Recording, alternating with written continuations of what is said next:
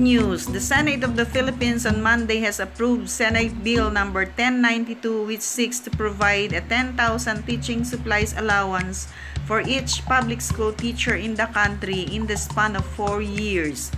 On the resumption of the session, senators unanimously approved the said bill, which will ease the burden of the teachers in pursuing their mission of providing quality education to our young Filipinos.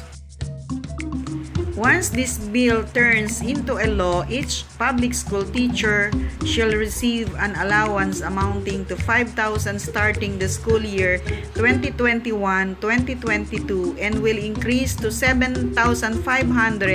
on the succeeding school year until it reaches 10,000 by the year 2024.